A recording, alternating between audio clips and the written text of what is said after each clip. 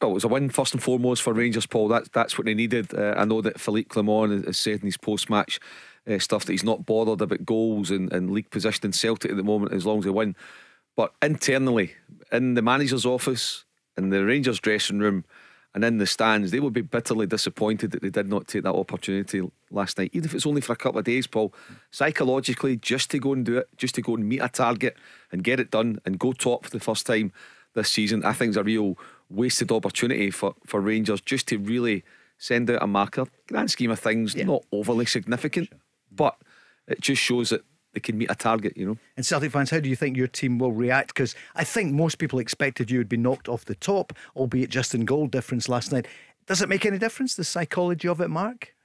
It might do, Paul. Listen, it wouldn't do any harm. You see, if you're Rangers, actually you're going home last night, you're waking up this morning, oh wow, we're top of the table, first time this season. Look at what we've achieved. We've finally managed to knock Celtic off the top of the table. They had a chance to do it last week against Aberdeen, another chance last night, and I think we all suspected, Paul, that Rangers are certainly, I think they're in it for the long haul. They're going to stay the distance, and there's every chance they will become league champions. But the fact that they didn't get another number 9 in might come back to haunt them. And I said that at the time. I know a lot of the focus was on what Celtic did at number 9 during the transfer window, but the fact that Rangers didn't get one in, and the manager definitely wanted one, let's make no mistake about that, that might come back to haunt them. Craig Moore, 21 shots on target for Rangers. There were only 2 for Ross County. 13 games to go. Is that going to be a factor? I mean, we don't know just now, but it could be the fact they didn't get a Lauren Shankland or someone else, an out-and-out striker. Well, it could be, Paul. I mean, I was involved in a title-winning season when it went down to goals.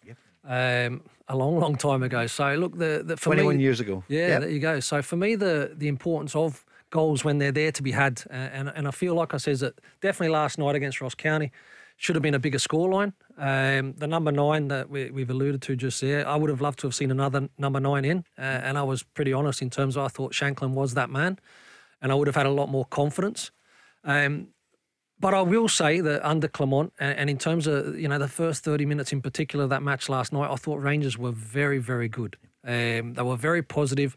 They were very direct, and I'm not saying like long ball direct, but they moved the ball quickly. There was a real intensity about their play, whether it be in the wider areas or whether it be through the middle to Dessers.